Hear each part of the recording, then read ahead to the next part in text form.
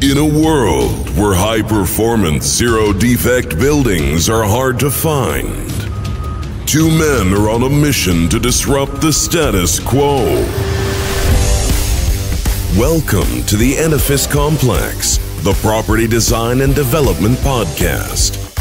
Let your hosts Adam Muggleton and Robert Bean keep you up with who is innovating and doing great work, perspective on the adjacent possible, and challenges to the status quo.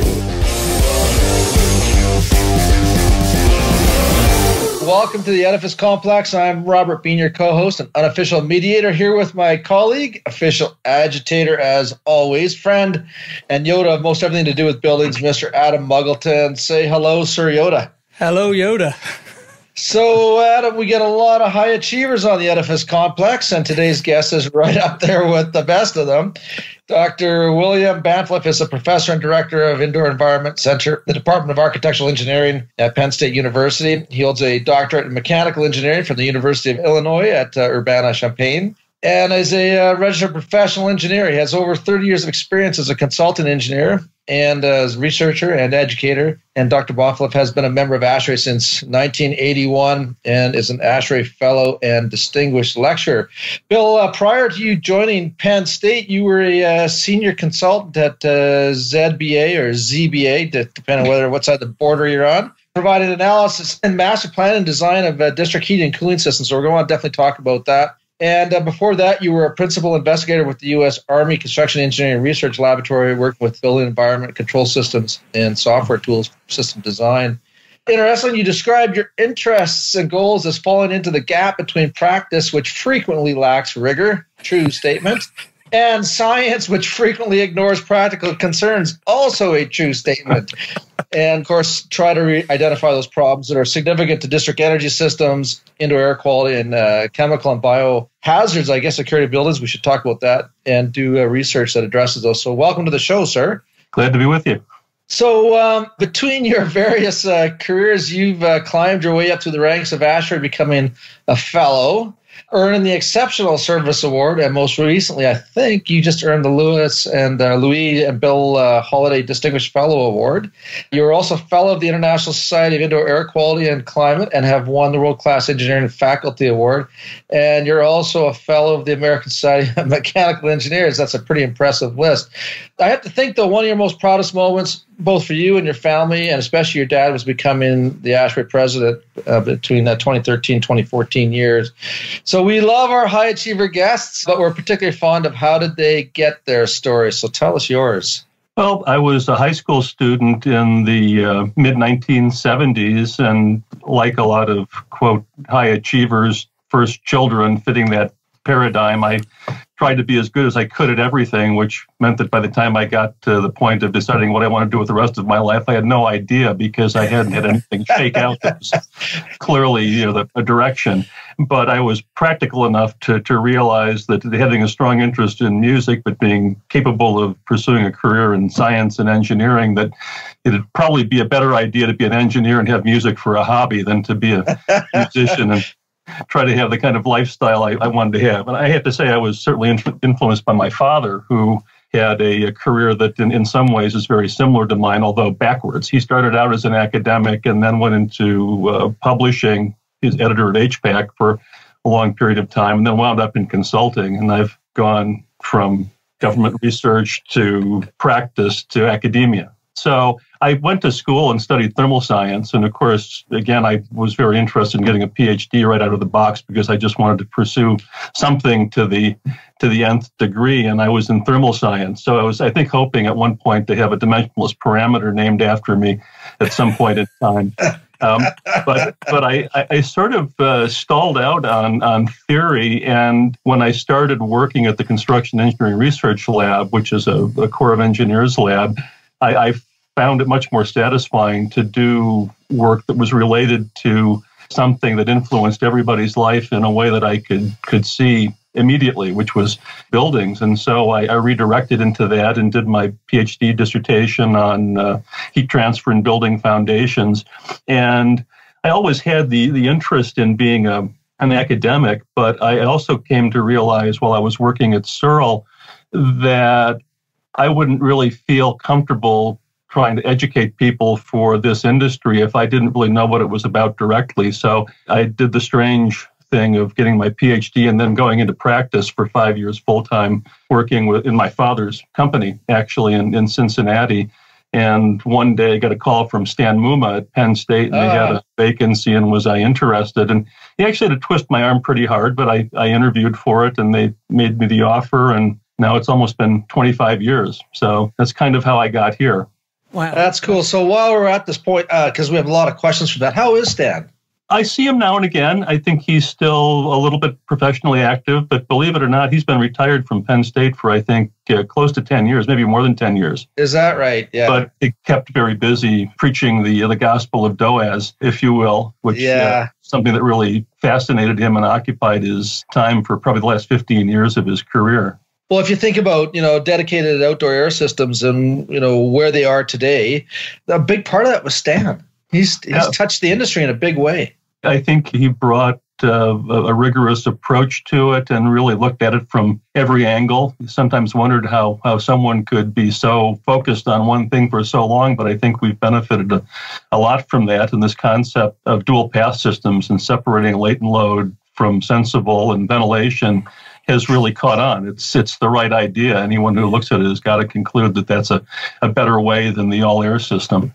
See, we ought to do this show in visual, because Adam started to glow when Bill said that. Adam's not pregnant. He's just really happy to hear that Bill talks about separating latent loads and sensible loads, because that's something that when I got out of school in 1983, all we did was our sensible systems were radiant based and our ventilation systems were air-to-air heat exchangers. We did that, that was in 1983, but it was all low scale. But what Stan has done is, of course, ramped it up, and that makes Adam happy. Hey, Yoda? I'm a big fan of dedicated outside air, and I'm a big fan of hydronic systems as well. Just get rid of them big ducts and into hydronic. When I was a property developer in the UK, a big part, I used to be a development manager, and a big discussion when we were doing developments was, how can we shrink the slab-to-slab space? How can we shrink the risers? How can we reduce the elevators? Because the net-to-gross ratio, the way rent is calculated in the UK is different to America. So every inch on that net to gross in an office matters. I've seen surveyors and measurers argue over an inch, because over 25 years amortized, that is a lot of money. When rents are £80, what's that, $140 a square foot for an office in central London. So, radiant heating and cooling systems dominate over there because of that, because you can get small riser spaces, lower slab-to-slab heights, whereas in the US, buildings are leased on a more of a gross space basis. So big ducts, there's no penalty for a big duct if you're a developer. You can put in an on-floor AHU, massive ductwork, and the tenant just pays. It's crazy.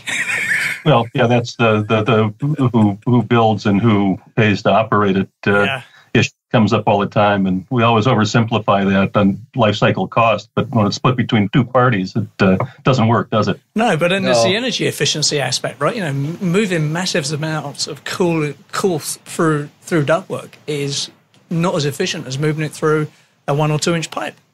Sure, it makes very little sense, and it creates all sorts of control problems. And I like the compatibility with district energy as well of having hydronic bases. Yeah, Bill, we're going to spend some time on that. We always love it when the academics come from a basis of practical experience, and we always love it when engineering students have spent a few years on a job site before they graduate or even enter university. And I remember in our practice when we hired guys, that was one of the criteria we looked at. You know how to swing a hammer? Have you been out on the job site and used the surveyor level? Like, do you know what concrete actually is? And we knew the guys that came first through the trades, then went to university, were much better engineers. And, do you find that in your colleagues in the academic world that the academics that have a practical experience bring a different edge to the program? Well, I would say that they probably teach differently, and they recognize some of the skills and perspectives that are going to be valuable in practice. That if someone is an academic who's went from their PhD to a couple of postdocs and now they're teaching HVAC fundamentals, they have no idea about these things. You can't fault them for it, but they just don't know where these landmines are, the issues that are going to come up in practice. So I do think there's value to that. Yeah, I see research projects all the time, for example, that look at ventilation, and they're structured in a way that's convenient for analytical purposes, but they don't reflect the nature of the standards and codes that everyone's going to have to build to. And you always ask in those PhD exams, well, what if you're putting this control strategy into a building that's got to comply with standard 62.1, which, is kind of violates all of your assumptions. That's a sort of just one example of many. Yeah. I also think that when they come from a practical world, that they have a better understanding of three dimensions, the third dimension. Their ability to visualize spaces seems to be more tuned than those that haven't had the practical experience. Sure. Coordination, when you see the whole building coming together, you can't just put on blinders and look at your little piece of it. I think that's very valuable. And you don't get students who've gone through the trades very much here, but at least we try to get them to get practical experiences in their summer jobs. Penn State Architectural Engineering is, I think, the only 5-year program left in the U.S., and it's quite different from the mechanical engineering route. They get a broader education in all of the building systems, and they also typically have students have an opportunity to get 2 or 3 summers in where they work in design offices, or my preference, I tell them, if you can get a job with a contractor and get sent out into the field, take it, because that's priceless experience and kind of fits in what you were saying. I agree with that. There's nothing more humbling than having a 300-pound pipe fitter tell you that your drawing sucks. I learned a lot of what I learned in those 5 years as a consulting engineer because of the fact that our firm focused almost exclusively on existing systems and retrofits. And so you always got sent out into the field. And those were the days when there wasn't the separation that we have now between design and commissioning. So we did construction services, and you had to go make sure that your system was working and the operators were trained. And so that was, I think, a much richer education than you might get from being in a design office today, where you just keep turning out the same thing and don't necessarily see or have to live with the consequences of what doesn't work right. Yeah.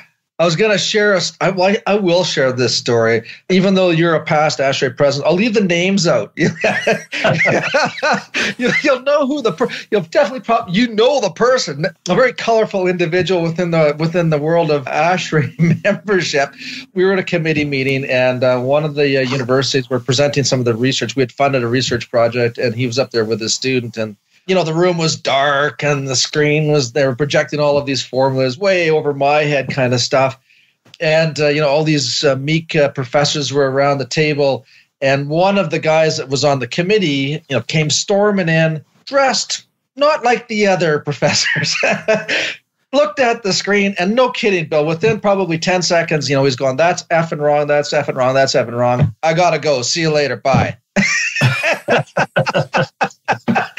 And then the room went quiet, right? Because everybody was shocked at the colorful language. And then half the people didn't know who the guy was that came into the room. But then the professor starts looking at the screen and he goes, you know what? He's right. This is all wrong.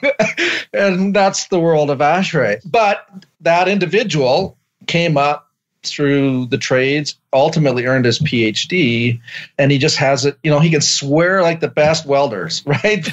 But he's got that academic mind, and it's sharp, and, he came in and literally just shut the room down, and rightly so. It was an interesting experience, to say the least.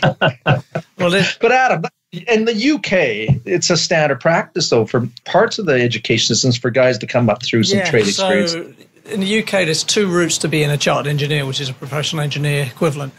You can either go full-time into university, straight out of school, or you go to an employer, contractor, or a design office, and they send you on what's called day release. So you get a mixture of, in the office work, and you go to college 1 or 2 days a week, and it goes into the evenings. I did that route. So I used to work and then go to college 1 day a week and in the evenings. So what you have the benefit of there is, you're doing this theory, and then you get in the office and you think, you can do the practical, and you have access to people who are doing it every day. So you come out with a lot of clarity on application, because the disconnect, I think, is between it's the difference between pure math and applied math, right? There's pure engineering and sort of theory engineering, and then there's applied engineering. And I say, when you've had a big pipe fitter or duct fitter tell you that you suck several times to your face, it sort of stops you making that mistake more than 2 or 3 times, Yeah. They like to humble you before you. You probably remember Tim Went's story about having to climb up on top of an air handling unit, and while he was up there, they took the ladder away on his first day on the job looking at his father's contracting firm. Yeah, we had our trick was you get a new apprentice or a new trainee, you give him a marker pen and you put him inside a big duct and tell him to put arrows on so the air knows which way to go. And depending if they climb in or not, it's depending whether they're a keeper or not. Yeah, that's a little bit like co-op in the U.S., although that's done in segments. Yeah. You have a semester on and a semester off. Yeah. But I look forward now, and I've been a partner in an M&E design firm, and there was a very big gap between the partners that came up through the day release and the others who went through the block sort of like straight into academics. And the difference was in the errors and omissions on the drawings, quite frankly, right? Some of them, a lot. This is super aggregate and sort of like average. But on average, the guys who came up with the day release tended to produce better work that you could just put out there and build, And it doesn't make it good or bad. It's just the way it is. Well, I think that's great. There is a potential unintended consequence, which is you get students out into practice and you start having the people they work for saying, well, that's not how we do it. And they come back and they think that the theoretical underpinnings you're trying to build for them, which are going to save their bacon later career, when they get a situation that they haven't seen 100 times before, they want to write that off. And so, we have this tension, I think, between getting them to absorb fundamentals, knowing that that's going to be something that's kind of in the background and aids their physical understanding rather than being the way you do it in a production environment. I agree with that. And if practices out to industry, I think we want our students to be carrying new ideas out and being the ones that instill those in the culture rather than having them already be bounded by it before they ever graduate.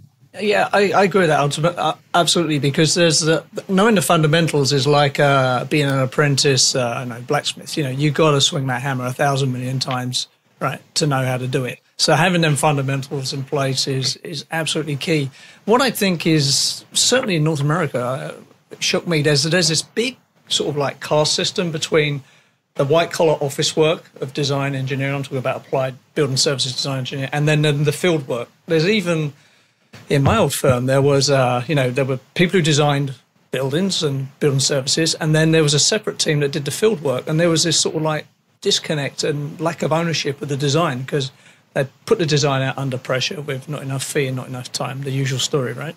And then it was on the field guy to like pick up the errors and omissions and like manage they were like a PR guy, right? They were managing the fallout and minimizing the costs from that and giving some of the fixes on the fly. So there was this disconnect between field, like blue collar, white collar, field, office. I think that needs to be narrowed. I think professional versus trade, there's a inappropriately large gap in status in the U.S. I spent a sabbatical in Denmark, which is a place you like to talk about, and I think it is. There's a lot that's great about it, and that's one thing I liked there was the flatter society, and the tradespeople were paid better and respected more, and I thought maybe lived up to those expectations too. And I wish we would see more of that here. I see less of the distinction in, say, our physical plant operation at my university and others. I think there where you've got engineers who are really in facility management and design, working with the staff that maintains the buildings, I think they tend to be closer together than between the designers and the people in the field. Yeah. I think one of the things that engineers quickly learn is how important the trades are in making their designs turn out the way they intended. And I think, Adam, we've all been on projects where we've faced challenges, and thank goodness for the smart technician, that could fix whatever it is that we're not angels are perfect by any stretch of the imagination. We're applying the principles. Yeah. Sometimes we screw up. And these guys and girls, sometimes come out the heroes, make us look good. I'm still in awe of the guy who's on site and he can do a quick 3D sketch on the back of a pad and coordinate it all and just send it to someone and it works. I love that. I do not have that skill at all, unfortunately. Yeah. So you mentioned Denmark. You have a strong background in district energy. And of course, Denmark is a country that has embraced district energy, just like Germany has and Sweden and other Nordic countries. So what's the problem here on the continent? We just can't seem to get communities understanding the benefits of district energy. Well, you might be able to convince them of the benefits, but when they see the price tag, I think initially, and realize what kind of a commitment there is to implementing it, I think that becomes the problem. And you take Denmark, the population there is something like 5.5 million compared to hundreds of millions in the U.S. in a much smaller area. But they've been working at it for 30 years, building out a concept, and over time it's gotten to be really impressive what they're doing. If you're going to do that in the U.S., you have to go back and get political commitments, social commitments to implement it, because you're really changing the whole community. There's a huge payout at the end, but you have to commit to a long process of putting in the infrastructure. It's like building the thermal interstate system, really. Where would we be without the interstate highways in the U.S. today? I don't know if you could do that project today either. I think you're right, because it ultimately comes down to political leadership and long-term thinking, which are two things that are really tough to do, particularly in today's environment. And yet we need to get there. There's going to be a very interesting debate at the annual ASHRAE meeting. The topic is one that we've debated before, which is, are cities sustainable, or can they be sustainable? I think that would be an interesting one for a lot of folks who might be attending to sit in on. Yeah. That's interesting, because if you take, say, a city like New York, which I go to regularly, there is possibly existing infrastructure there that could help a district system, right? There's tunnels, there's networks under the ground. So whole steam system, running stuff. So some of the infrastructure is given for free, if you like, but there still needs to be the political leadership and the long-term thinking, right? Because we're basically short-term animals, ultimately. Yeah, there's heating infrastructure in a lot of systems. Unfortunately, it's old steam systems for the most part. Putting in cooling in parallel with that is what would really benefit. Something that comes up all the time is, if we could only get battery storage for $100 a kilowatt hour. I went to a presentation when I was in Denmark at an IEA Annex meeting about sustainable communities, and they showed us an example of how they're doing it in Denmark, and they're doing seasonal hot and cold storage, basically to store their excess wind power production. They go to electric boilers or to chillers to put their capacity in. And they claim that the cost of that is €1 a kilowatt hour. Wow. In those systems. So they're 2 orders of magnitude below the threshold. So, that's the sort of gain we could realize if we would do that, because everybody's talking about the duck curve and batteries. We've known how to do thermal storage for over a century, and it's sitting right there, and it to a large extent does the same thing if you have integrated utilities. So, if we can't even do that, I don't know how we're going to do some of the other things that we want to do. That's interesting, key, right? Storage and electrical storage, thermal storage, that is the key to a lot of these technologies, right? Certainly in the power management space. Yeah, balancing out systems. And the other thing I want to say, I listened to one of your other podcasts where your guest was knocking the net zero building concept, and I'm right in line with that. Maybe not for all the same reasons, but because the single building scale is all wrong for maximizing the economics of it. When you look at what happens when you aggregate thousands of loads together, you get flatter load profiles that are easy to deal with. You have a smaller peak load, you have a smaller requirement for redundant capacity, and so you can do the same thing in a more coordinated, effective way for less money. And you can realize efficiencies, right? Because when you got predictable demand, you can get efficiencies on correct plant sizing. Yes. Yeah. There's a lot of payoff to it. Do you think that, certainly in North America, I count myself as North American now because I'm Canadian, but there's such an abundance of resources and cheap energy in North America. Do you think that's a barrier?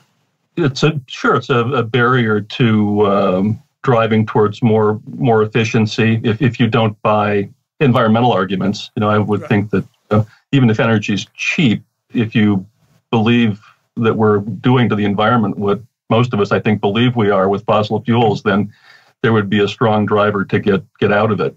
Yeah, so it's a disincentive. It's a disincentive. The externalities conversation. Here's another question for you to ponder. What happens if everybody eventually has clean, renewable energy available to them? Is that going to eventually drive our view of cost effectiveness in the other direction? I was thinking a while ago about how expensive ground-coupled heat pumps are, and they make great sense now where we're using electricity that comes from fossil fuel sources and it's expensive. What happens if we get so successful with wind and PV that it's cheap again?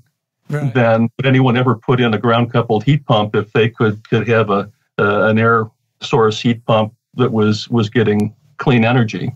I don't know, but I think that the trend we're on will not continue forever, just like many others. I agree. There's a lot of unintended consequences in terms of externalities, but also just, for example, I was talking to someone the other day here. So there's a scandal in the provincial election up here about the cost of energy. And everyone's going, well, one day, we're all going to have solar and wind power. But, just take the big energy company here where I live around Toronto. They have pension obligations up the wazoo. So if you think energy becomes free and you're not going to be paying for them pensions, you've got another thing coming. I've got a guaranteed winning lottery ticket I want to sell you if you believe that. So you're paying for this one way or the other. The question is, how cheap can it go while still maintaining pension and obligations that have been accrued over time? The real benefit accrues to the environment ultimately, right?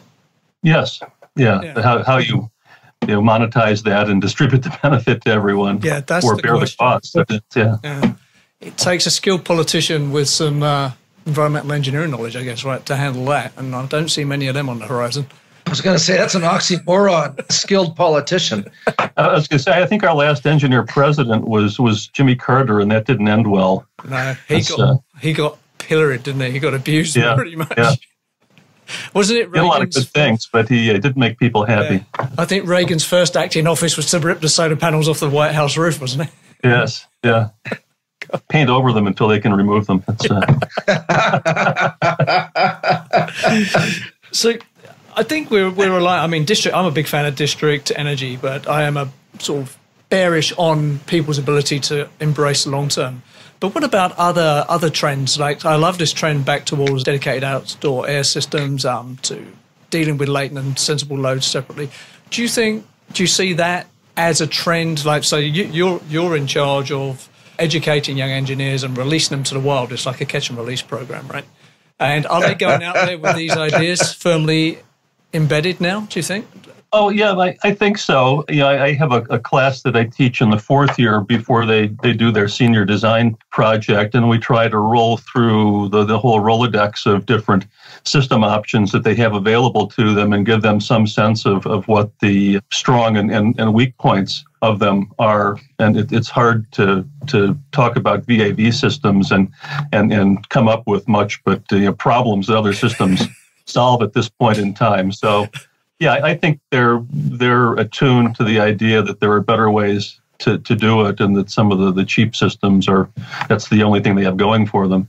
Yeah, and actually, I'm talking to people lately who say they're doing radiant cooling, passive chilled beam DOAS systems cheaper than VAV. And if you've talked to Tim McGinn there in Calgary about the library project, but he said they know how to do that cheaper now than a conventional alternative.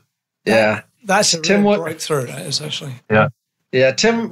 I was the chair of the Standard 55 user manual, and Tim was on my committee. And he again a practitioner, but he had both an electrical degree and mechanical. He's dual practitioner, and he's just brings a huge amount of skill to any design project. Adam, we're gonna have to get him on. It's a good name to bring up, Bill. Because he's a skilled engineer. Yeah, I'd listen. Yeah. Well, and he's a great, I mean, obviously he's a huge contributor to ASHRAE and you know, he's really solid in the organization and brings a lot of leadership certainly to the local chapter and also to the national. He does a lot of work at national too. So, yeah. It's interesting hearing your take on VAV, because for me, a VAV system is the equivalent of Concorde still flying. You know, it's like 1970s technology that just will not die. You can drive a stake through its heart and it gets straight back up, right? It's just, I think that's a supply chain logistics sort of cognitive entrenchment issue. This is why, again, I'm keen that it's good to hear that students are coming out with other ideas other than just studying the VAV playbook. And VAV has its place, but it does it have to be in every building? I don't think so. No, at least consider an alternative. Yeah. I mean, this is, you know, the approach that you try to teach is when you do your system selection, you've got to be able to come up with 3 or 4 significantly distinct alternatives with different strengths and weaknesses, and let them fight it out under your set of conditions. Right. Yeah. Which brings it back to the interesting point of the program, architectural engineering, which you don't see that often. I think you said Penn State is probably one of the few universities that have a program. I think University of Waterloo, John Straub mentioned it at a conference here that they're going to introduce a new architectural engineering program. So the students that are graduating out of their bill, what percentage of their exposure is to architecture versus the engineering side? I think in our curriculum, they have close to the equivalent of a semester of architecture by the time they're done. So they take theory class and architecture history class and some studio. And the point is not to make architects out of them, but to have them understand architectural thought. And so that would hopefully make them a better team member in a design team. And now that integrated design is really all the rage, they should fit right into that, but they always have. Of course, that's our approach, is that we spend 3 years on core curriculum and getting the students at least exposed to all of the different aspects of the building structure and lighting and electrical and acoustics and mechanical. And they pick one of those and specialize for 2 years before they graduate. So it's a little bit like building services, but with the rest of the construction process added on. We have a construction management option in our program also. I like that. That sounds like a great degree for a all-round. But there are only about 20, I think there may be 20 accredited programs. I don't know if that's worldwide or in the U.S. It's increased from about 15 when I started, but it's slow. And I tried to estimate how much of the demand for entry-level engineers we might be meeting, and I can't believe it's any more than 10%. So 90% of the mechanical designers out there had thermofluids, heat transfer, and I would bet half of them didn't even have the HVAC course in their mechanical engineering curriculum, and they learn everything that they learn on the job. Yeah, that's one of my criticisms of the North America system.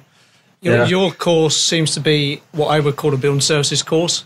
Yeah, a lot of people I interviewed for my business when I was in Canada was, they'd be mechanical engineering students or graduates, but what they were people who were good at math with thermodynamics chucked in. There was no applied engineering in there at all. They literally started from scratch when they were hired, which was tragic.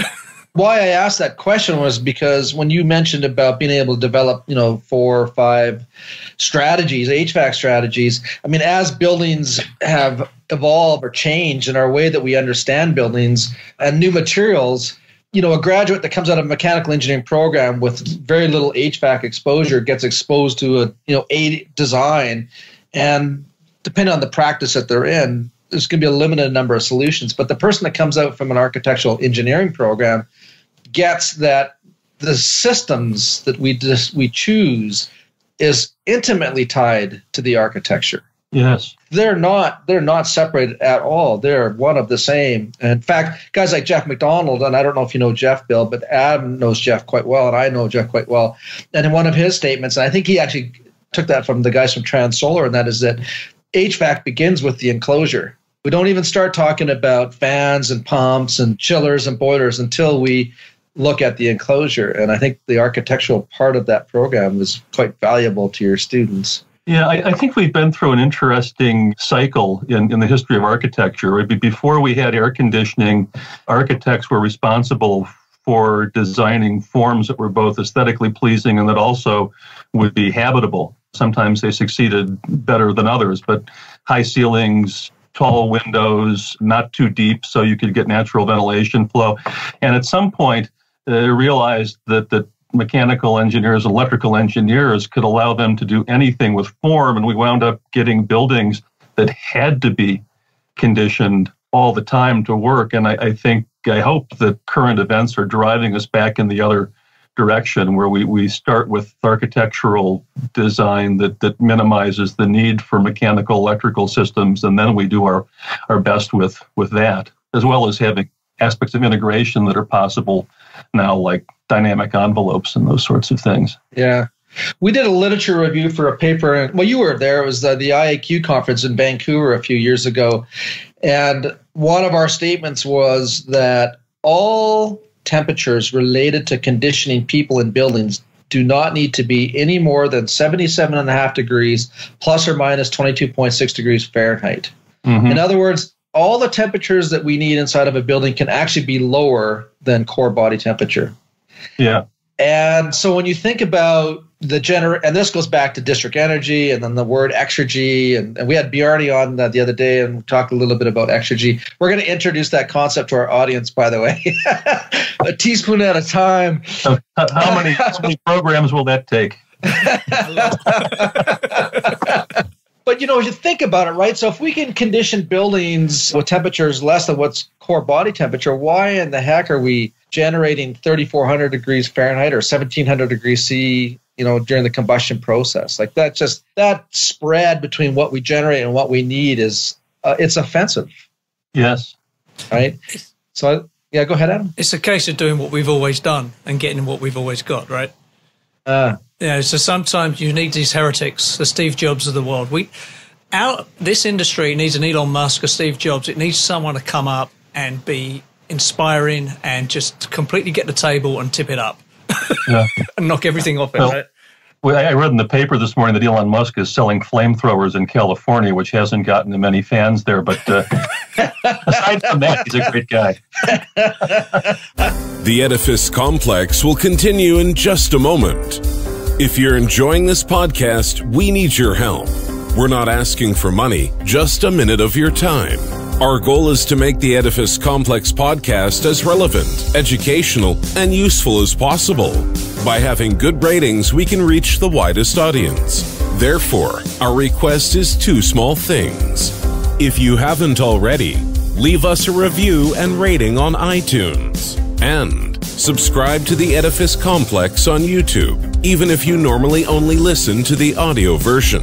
These two things will help us immensely.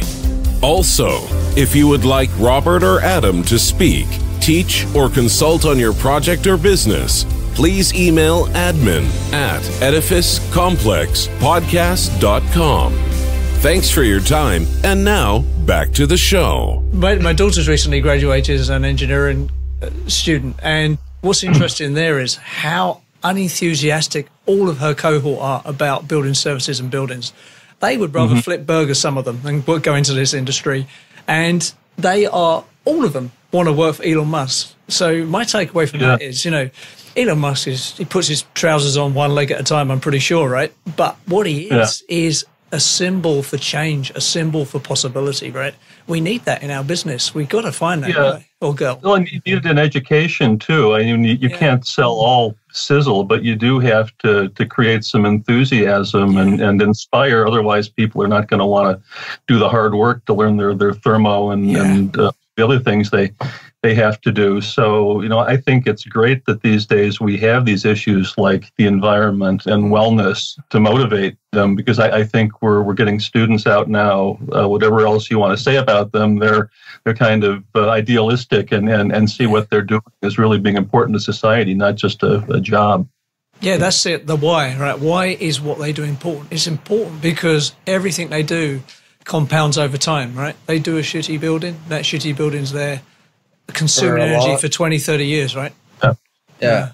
I can't think of another profession, that has such a long-term impact that can be both positive and negative. And it's one of the few professions where you get to integrate all of the sciences, physics and the chemistry, but then there's also the communication part of it. Bill, you brought up the wellness side of it. That I think is an incredibly important element that's getting integrated into our vocabulary, as is engineering being integrated into the physician's vocabulary. We're starting to see that as well. So, but that's not new. I mean, there's been several conferences over the last 25 years where architects or the engineering community gets together with the health professionals. But what seems to happen after those conferences is after everybody's been and gone, everything dies again. And I think there needs to be a more permanent organization brought together on these topics. Yeah, I agree. I mean, I understand ASHRAE is talking about a task group to work on wellness that'll bring in a lot of organizations. And we've started this Indoor Environmental Quality Global Alliance that has somewhat the same aims. I think in education we need change too. I think an HVAC designer is educated mainly as a physical scientist. They learn how to design a well-functioning machine according to some model. They don't know much about the people inside of it or what happens to them. And I think a little more biology and psychology in the curriculum would really help to overcome that issue. Yeah, an interesting thing that, again, this comes from a comment in one of your other broadcasts, is that about residential, is that people go home to houses every night. Do engineers not have the ability to do good things in residential? But what I thought of when I heard that was the old cartoon, or there's a fish in the water and someone says, "How's the water?" And the fish says, "What water?" And we spend so much of our time in built environments that we forget that they're there and forget that they need to be designed and maintained and operated well. Yeah, that is a very astute observation, actually. I think it's a leadership issue, but what happens is, the question is, where does the leadership come? Does it come from academic? Does it come from conferences or organizations like ASHRAE? Or does it come from star architects and star engineers? I don't know, but there seems to be, it's clearly a leadership issue to me, but I'm not clear where the leadership should come from. Any thoughts on that? Well, certainly it comes in part from coordination, right? Everyone needs to get on the same page. You can't have academics doing things that practitioners think are stupid, or addressing their research issues that aren't solving the practical issues of design. So I see it being partnership, and I see some resistance or maybe some institutional ego that keeps parties apart. The more I bring practice and operations into my classroom, the better the job that I can do as an educator. And I think leadership comes from all of these parties pulling together to move from one state to another one that we want to be in. Along that path, and I want to hear your thoughts on this. Adam and I are going to start we've already started a mentoring program for young female engineers that either are in university or going to be graduating out of university. And the reason why we've decided to do that is that we had a YAY member on, a female engineer, who contacted us and explained to her some of the difficulties she was having at ASHRAE meetings and also on the job site with her male colleagues. So we brought in a psychologist, April Byers, to join us as our co-host on the interview. It was a fabulous discussion. Cecilia, having overcome many, many difficulties as a female engineer, was really upbeat and really positive about her career. So it wasn't a moan and bitch session at all. It was about what it was like for her to go through school, get onto the job sites, face some of the things that happened to her. And leadership within ASHRAE, I think, has done some good things in terms of integrating female engineers in, but probably not enough. What can we do as the voices of leadership to make that changed? Yeah, well, certainly I think the messages are there that women are welcome and that they're encouraged. But, it's a little bit like Cecilia was saying, when they kept picking the guy who didn't know what he was talking about to go out into the field, sending her. And so I think within our organization, the most important thing we can do is that when we have a chance to make appointments or nominations, to invite them in. And when you start doing that, I think the balance tips rather quickly, because when the more women you get involved, they start to have a leadership culture of their own that I think makes it even easier for the next one. So to me, that's the main way we could influence it. And that comes down to individuals exercising their choices well when they look for people to move up into positions of responsibility. And that takes a little bit of conscious thought, I think, for men. Yeah. You see that in conferences, and it's kind of an interesting thing. I go to a lot of conferences because I'm an academic. There's really started to be a movement of protest against conferences where all of the keynote speakers are men. If you have a conference and you don't have any women getting platform time, then you're going to hear about it, and rightly so, because there are many excellent scientists and engineers who ought to be speaking, but someone's got to give them the opportunity. So I'm co-chair of the next IAQ conference, and we're definitely pursuing that approach. And we, in putting our steering committee together, made sure that we had some very active women who would help us do that. When I look at the funding that the Sloan Foundation has been doing, particularly in the microbiome, many, if not I don't know if they're the majority, but the voices that are coming out of those projects are females. They're great scientists. They've got an excellent mind, and I think in terms of academia, I mean, if you're a female, and we got into it a little bit of the discussion, their choices, how many of them are choosing to go into the engineering, building services part of the industry versus, say, the health sciences. And, we have to find a way to challenge those minds within our scope, within the building, because they can take their minds and they can have a lot of fun with it within buildings and make a career out of it, as many of them do, right? I'm very impressed with the female students we have. We're certainly not at 50%, but we're higher than the rest of the college. But what I've noticed is advisor of an ASHRAE student branch, is that I think most of my leaders over the past 5 to 10 years have been women. I think I've had more female presidents than men over that period. And there's something that you may have heard of, New Faces in Engineering, that is part of Engineers Week. I think we've had 4 or 5 new faces selected by ASHRAE since that program began.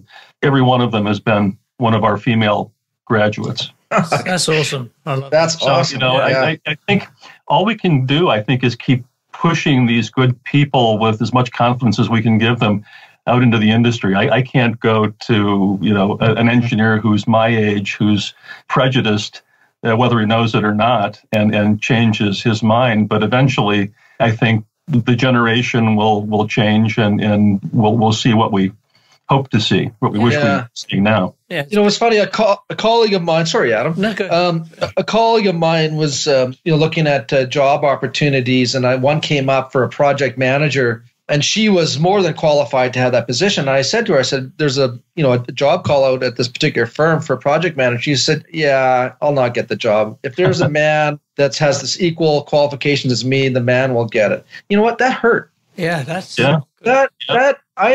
I've had lots of discussions over the years that happens. But when she said to me, I won't get the job because the man will get the job, even though we're both qualified, that actually had a deep impact on my, not necessarily respect for the profession, but just how I felt as a male and how we're blocking another person who's equally qualified to get that position because of gender. That's wrong. Yeah. We want to have a meritocracy. That's I think it is disappointing. It's our culture. It's not just engineers. It's society. Yes, you're right. It's a cultural phenomenon because there's an opportunity cost there, right, to society. Yeah. So she might be the best person for the job. She might be absolutely awesome, but there's a lost opportunity there because she might not get it. And it's, as you say, it's a cultural issue, right? Because we tried to hire in our own image. That's why you should never interview on your own, right? Yes. Because you're looking for that person who looks like you. Interestingly, we just got our first female department head. Yeah. Who will come on board on July 1. And not only that, she's a real go-getter who I think got her PhD 7 years ago and went to Clemson. And in that period of time, became a distinguished professor and an associate vice president for research. So there are people out there who will really do great things if we give them the chance. Absolutely. I do want to touch on a subject that's dear to my heart. So I'm looking to you now as a prognost, someone who can predict the future, which is always a tricky business, right? So I'm a big fan. Look at my coin. Yeah. So put your sorcerer's outfit on and look into your crystal ball. I'm a big fan of, I'm a bit of a technology nerd. I'm a big fan of the Internet of Things, but I'm also a bit skeptical. So my personal view is the Internet of the falling cost to measure and record building and systems performance, I think is going to have a very profound impact on building design and operation. And I'm trying to coin the phrase unsuccessfully, what do I call it? Adam, you have to remember the phrase if you're going to coin it. I know, so I'm having a senior moment here. But what I'm saying is evidence-based design and evidence-based building operation, where, you can sit there and give the PowerPoint and, it's going to do this and my energy model says that, but, reality says this.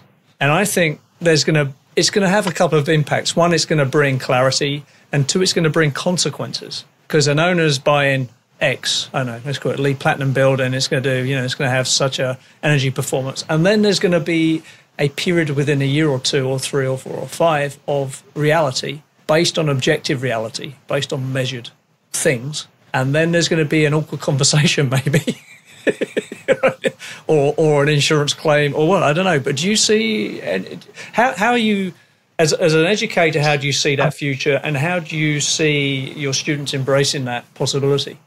Well, I believe that the availability of data ought to be something that really helps us to improve the performance of buildings. And I think the more we're able to mine data from buildings and analyze it, probably the less we're going to rely on the kind of simulation that we do now, because we know all of these prospective models are wrong to some extent, and it doesn't really surprise me when actual performance doesn't match up very well. I think in the future, what would be the likely trend is that we'll have buildings that try to fix themselves, and we have model-free controls where the building is analyzing, its control systems are analyzing the data that we're extracting from it and making adjustments that maybe a human designer or operator wouldn't see, or at least providing insights that will allow them to make changes.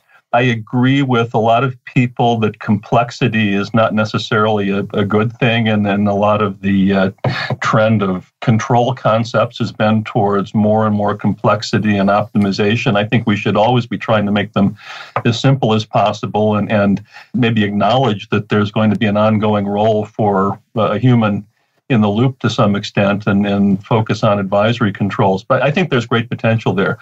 The concern I have is that many buildings have a huge amount of instrumentation that is producing a lot of data now that isn't getting analyzed, or it's from instruments that aren't being maintained. You can't just install them. You have to calibrate them, make sure everything's working. And we already have that resource in place in a lot of facilities and aren't really doing much with it. Yeah. So it's a challenge. That's a key insight, actually. I didn't think of that. There's an indifference already to the amount of data being harvested, right? So why would we be interested in that data going forward? What would drive the interest in that data? That's an interesting question. I never thought of that perspective, actually. Well, I think Paul Ghezzi, one of our other guests that we had on, Adam, has an answer to that. And that is that for him, if buildings can become power plants, generating that power and then exporting that into the grid, that data then becomes very important in terms of the operation of the systems. Yeah. So, and then who was the guy we had on the IoT guy? Paul Lucy? Paul Ghezzi. Yeah. That's not Paul Ghezzi. Mario Lucy. Mario Lucy. Yeah. Sorry, Mario. I forgot your name there for a second. But that was an interesting discussion too, because he talked a lot about Internet of Things, and I can't remember if we talked about artificial intelligence with him, but intelligent buildings doesn't just mean, what's being obtained from thermostats, but when you think about what nanotechnology can do within a building, low cost, small sensors spread throughout the building, right? So Well, and looping back to the district energy idea, though, I think that there's great potential in taking data from buildings and using it to optimize things on that community level, which is basically how they're doing the great stuff they're doing in Scandinavian countries. Actually, what Paul Ghezzi was getting to, I think, was what you got to do is monetize that data, right? So at the moment, that data is not monetized. It's sitting there and it has zero value.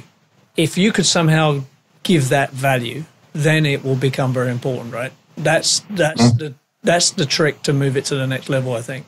Yeah. So that could be monetized in the form of energy savings, which is where Mario Lucy was going, right? I take that data, I use it to make good decisions, and I reduce your energy costs. Yeah. But it could also have value as design data, right? So I can tell you with super accuracy, student accommodation, they turn the lights on at this time, they turn them off at this time, the water demand is at this time and this time, and then you can make more educated design decisions based on that data, right? And load profiling.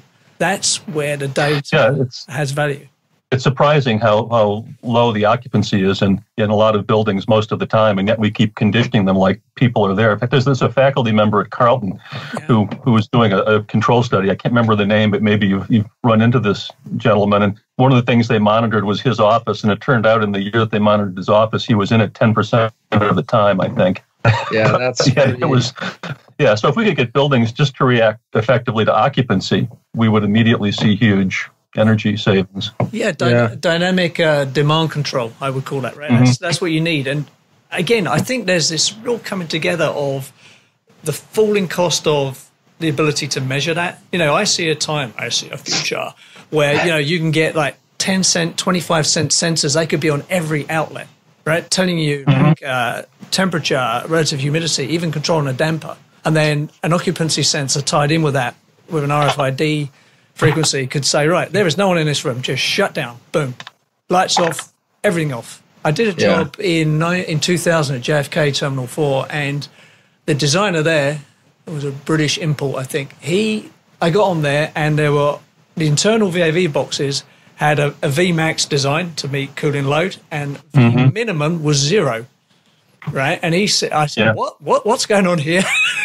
He said, if no one's in that room, I don't care if the lights go off and that goes to 0. As soon as someone comes in, it'll generate a demand. That box will fire up. It will bring in the outside air. And I thought I couldn't knock that logic, actually. I tried. I couldn't knock it down, though. So... it makes sense. It makes VAV systems that much less bad. Yeah, exactly. He found a way to make them suck less. So shout out to Ian Stewart at Arup. But I mean, again, it challenged my thinking because I come in there with all the orthodoxy and my backlog of this is how it should be. And he just went, no, we're not doing that. And he was right. Yeah. So there needs to be more people like him, actually. I think that's what needs to happen.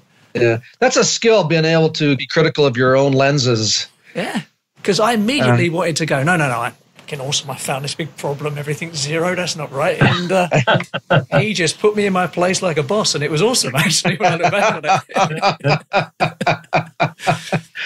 Yeah. So, if I go back in my career, I can think of half a dozen times where someone who was a lot smarter than I was, had a lot more experience, put me in my place. And at the moment, they were very awkward encounters. Yeah. But I'll always be grateful for those half a dozen experiences. Yeah. Bill, can you think of one or two experiences that you had in your career that were awkward because some guy was looking down upon you going, Bill, no, that's not reality. I'm really trying to think. I've had experiences where someone said that's not going to work because it was too academic. But it's an actual story. Off the top of my head, I'm having a hard time coming up with one. Maybe I've suffered memory loss because of the traumatic experience. It's never comfortable, right? Yeah. That's why I remember. I have certainly had clients who thought of things that I hadn't thought of that were just terrific ideas. Yeah, that's, I guess, the positive side of it. So we're coming up on the hour. Robert introduced a theme at the end of a recent interview where we asked someone like yourself, what's the advice you would give certain people in our industry, right? So what would be your advice today to an architect, to an engineer, and to a student So what would be like a key piece of advice you would give them for the future or for today? Individual pieces of advice. Yeah. Well, to an architect, don't assume that the engineers can do anything. I think that one of the problems with architecture has been, unbounded confidence in the ability of engineers to make any building work. Yeah. So, the architect will start by designing the building so that the engineers can deal with it. Then that's probably my advice to them. To the engineers, what would you never stop imagining that there might be a better way to do it? Because I think in practice, the tendency is to get into a rut of doing things the ways that you've done them that they look efficient, but you're maybe missing some great opportunity. So you become the world's best VAV system designer when you could have been the world's best DOAS system designer. You just learned about the other technology. Yeah. And to the students, question everything. Always ask questions. Always try to understand why, and ask whether that's the best way. We don't want to send them out into the world with crystallized ideas of how things should be, but rather with a set of tools that allow them to answer their own questions.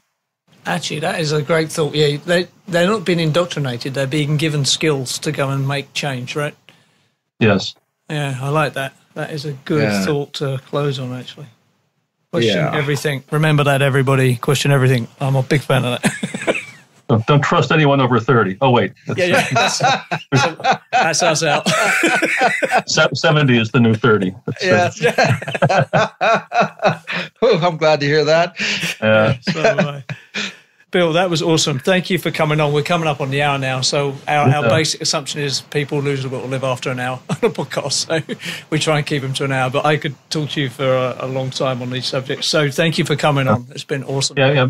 My pleasure. Well, we didn't even get to my, to indoor environmental quality. So, maybe another time. Actually, I'd love to do a podcast on that because that's a very underrated, flies under the radar too much, that subject, I think. Well, particularly because you've done a lot of work with UV light and the biohazards and the chemical hazards. Yeah, we forgot all about that. Well, we didn't forget about it. We just got talking. So great conversation. I enjoyed it, guys. Oh, well, I'll tell you what, I'm going to put you on the spot here. Will you commit to come on sometime in the next 6 months, and we'll just do a whole episode on IAQ? Because I think that is a very underrated subject that people just forget about it, And I'd be happy to do that. And you can tie that into wellness. There's so many aspects that ties into, right? Building performance, wellness. So that'd be awesome. Yeah, great. Okay. Well, awesome, Bill. Thank you, man. Hey, appreciate it. Thank you. Thanks very much. So long. Take care. Yeah, bye-bye. Bye. So what do you think, Adam? That was an awesome interview again. Yeah, he was awesome. And you know what? That 5-year degree sounds great because that is an applied engineering degree and it takes in the whole holistic overview of buildings. What a great program. Yeah, and what a great guy to be running it, or part of it, because with his practical background and his academics, if I was a student in that program, I think you may not value that going through school because your head's all in the weeds, but when you get out of school, you'll appreciate that combination. Yeah, you could tell he's got real experience. I like that, and students can tell, man. When I was at uni, and you knew. When I did my technology degree, they used to bring in guest lecturers from industry, and they were just awesome. Them lectures were always fully attended. They were always entertaining. There was a clear distinction between the pure academics and the people who had industry experience. Right. You need both. You need both for sure. But someone who can just say that I did this and it worked and it didn't work. There's some social proof to that is very valuable and underrated. Yeah.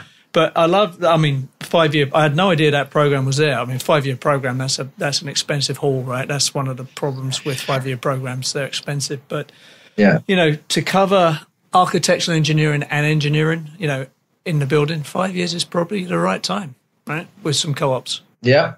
Yeah, absolutely.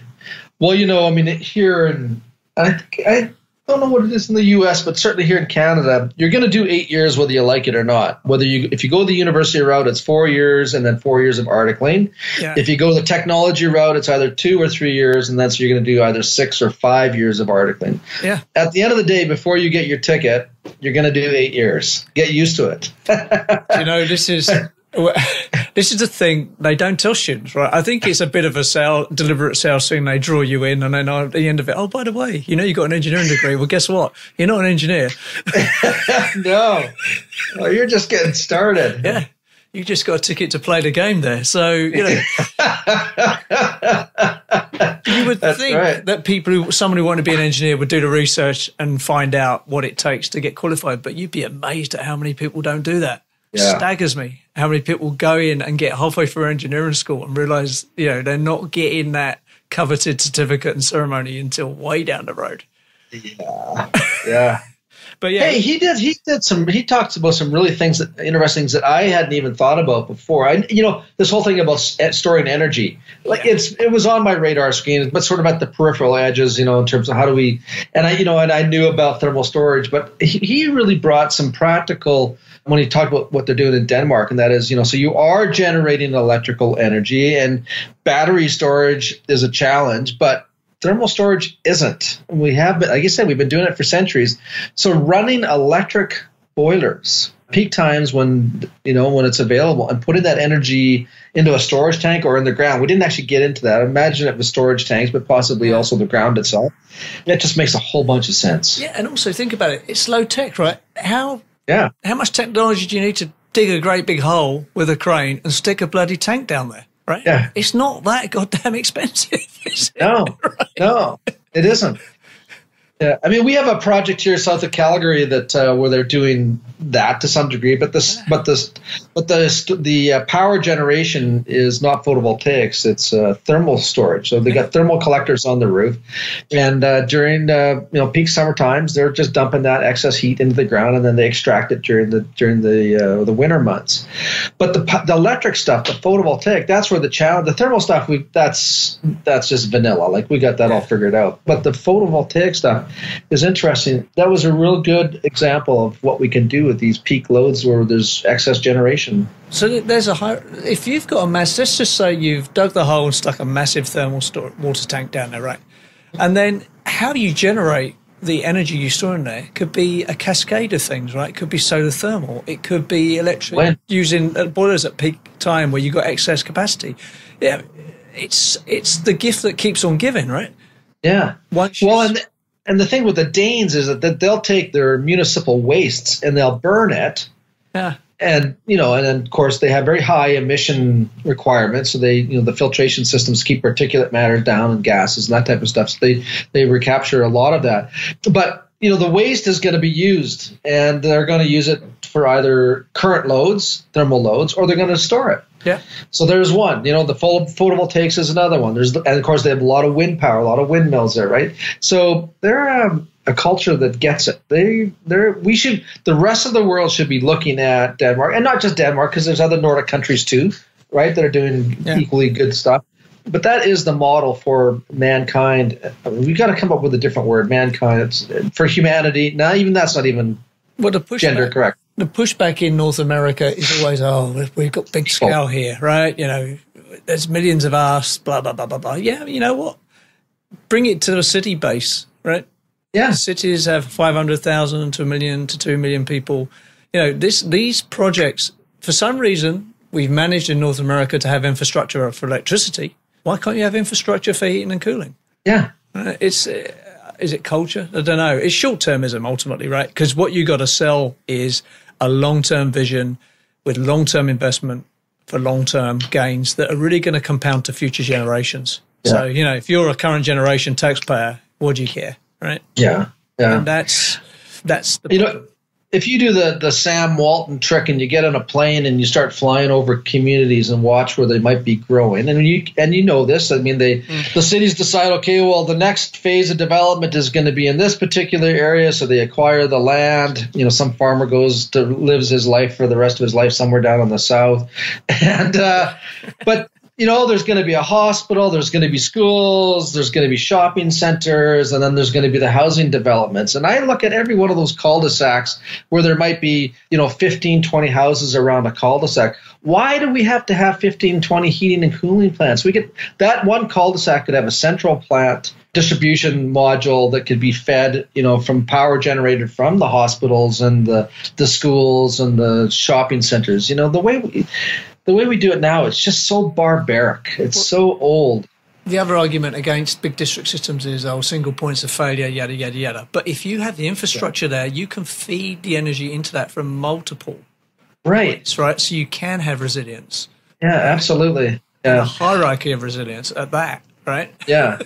And if you take it down to the micro level, if you actually ask, say, for example, the owner of a home, they're going to have mechanical systems in there one way or another. You're not gonna avoid that. So the question becomes, when there's maintenance in that building, in your home, do you want the maintenance to be done outside of your house, or do you want the maintenance guy to come inside your house? Yeah. And some of these district energy systems, the mechanical, the room is a closet on the outside of the house. The service guy doesn't even have to come into the house. So there's that element to it. And then the other thing is that when you have 15 or 20 mechanical systems, you have 15 to 20 points of failure. If you have one mechanical system, then you have one mechanical point of failure. I think the service, maintenance, operation, the sustainability arguments are all for district energy. We have to figure out a way to, yeah. You're basically talking about whole life costing here, right? Yeah, absolutely. It's something that developers just not interested in.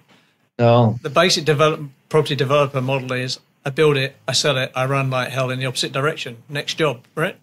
Yeah, under a new name. Yeah, new name, new corporation, new S. New corporation, yeah, absolutely, right? Don't be responsible for anything if you don't have to, right? Now, the other interesting thing bit of knowledge that Bill dropped was like the autonomous self-tuning buildings. I'm starting to think about that myself. I think that has some legs. A building, once someone will do it, it'll probably be a research job, but someone will set that algorithm up, and it'll be, if they open sourced it, then could be something that could be built on and built on and built on, right? So maybe there's an open source project there, right, for someone to do. Yeah. Because at the moment, unless someone like Google does it and open sources it, it's not going to be open source, right? If Penn State did it, for example, they would just want it to be the Penn State project, right? Yeah. So again, this is the altruism, right, of doing things. Yeah. I get all of that stuff, and I see the benefits, and I've talked about it in the past. But in practice, I just get I've been bitten so many times from technology, because as a designer and a practitioner, we are responsible for that project up until the point where it gets handed over. And when we hand it over, it has to be operating as per our design. And I find that when technology becomes, the holy grail, we never actually can remove ourselves from the project. Ultimately, we're always getting calls about one thing or another, and so the technology, I get it, but in practice, it seems like you get married to it. This is the misalignment of consequences and rewards, I think, because the things are the way they are because people get sued and harassed, right, if they screw up. So everyone plays it super safe. So I think the answer is dumbing systems down as much as possible, but then put in this layer of technology over them to optimize them. But the answer to what you were worried about is you become the provider of that technology solution and you enter into a subscription service. So you are paid to be engaged and optimize that building. That's great. Yeah, I like that. Yeah. So hashtag that's Adam and Robert's copyright 2018 idea. He had some great advice. I like what we're going to be doing here, asking our guests about the advice that they have. Yeah. He's right. On all three accounts, the architects, don't assume that engineers and engineering can make your art perform as a building. Do you know who suffers the most from that? Structural engineers. So you get this architect, he'll do this conceptual drawing, he'll say, right, make that safe so it doesn't fall down. I want a 200-foot atrium, a great big cantilever front. Yeah. And I'll see you at the opening. I'll be cutting the ribbon, by the way. Yeah. Yeah, Absolutely. So, so I think that was an excellent statement. His words to engineers: never stop imagining that there's a better way. Yeah. Yeah.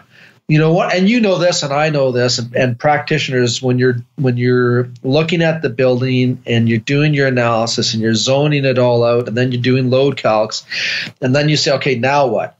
Now what? Now what are we going to do for the mechanical systems? And so you come up with concepts and you draft up, concepts, and then you sit back and you go, okay, well, is there a better way? Yeah. I know in my practice, always saying that, is there a better way? Is there a better way? What happens ultimately when you get old enough and you've asked that enough time is that your solutions become consolidated. You know what works, what doesn't work.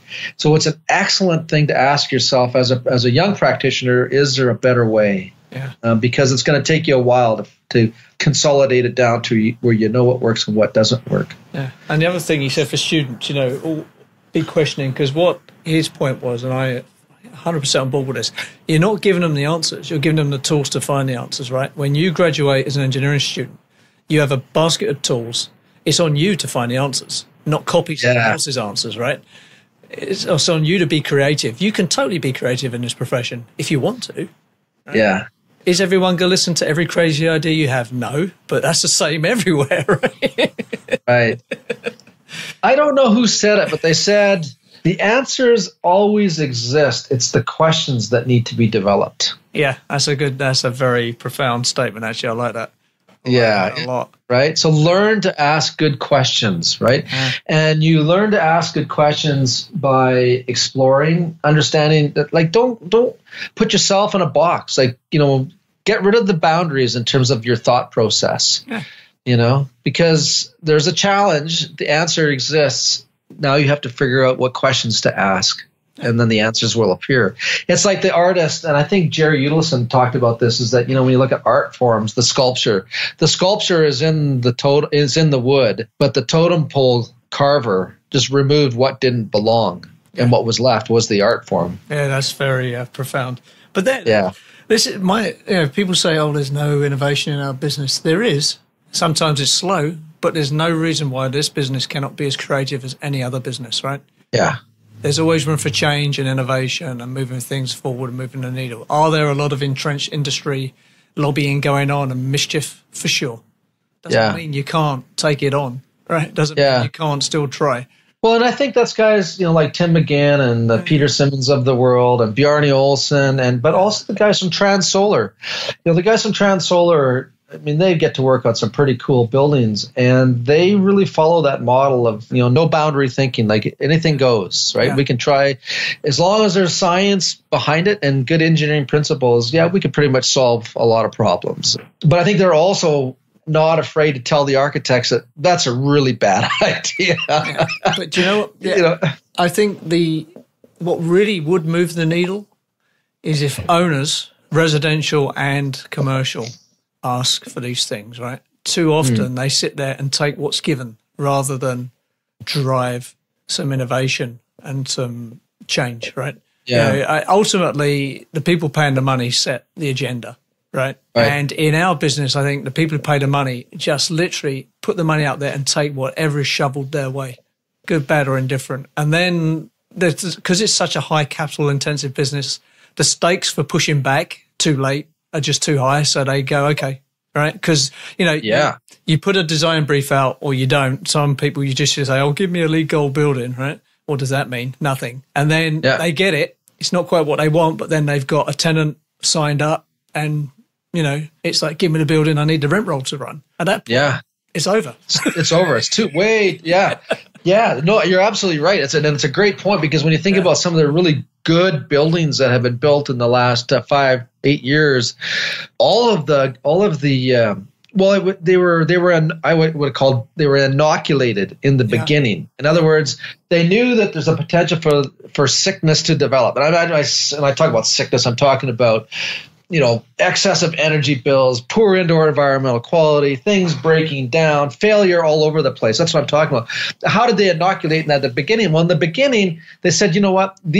Crap happens in buildings. Yeah. Right? So how can we prevent that from happening when it's in design stage and not have to do it after the horses have already left the barn. And so you're right. Like when you get to that where the building's handed over, and if it's not right, there's no choice. They're screwed. I mean, they've got the building's the building. You're going to deal with it one way or another, right? Yeah. The action's in the design phase, the power's in the design phase. And once you go into construction, it becomes a Mexican standoff between the constructor doing what he can to keep his costs low. And he knows as that end date comes, that owner wants that building, good, bad, or indifferent. He has to take that building, right? Because he's normally got a tenant on board or he's pre-sold it. So, it's a Mexican standoff. So if the contractor didn't do a good job, say, and then the owner tried to pull him up on it, the best thing the contractor do is this is game theory, right? He just keeps powering through, gets to the end, the lien act comes in on his side, and he says, take this building. I'm out of here. And the owner takes it every time. Yeah. Well, the contractor wants his money. The builder or the owner wants his building because it's all about cash, right? Yeah. And you can't, if you freeze it, you're screwed. Like, I mean, the whole thing collapses, right? The building gets released. You're right. And then shit happens. Yeah, there's a podcast to do on the lien act. Suits are piled. Yeah. The lien act was brought in to stop contractors being abused. And that's rightly so.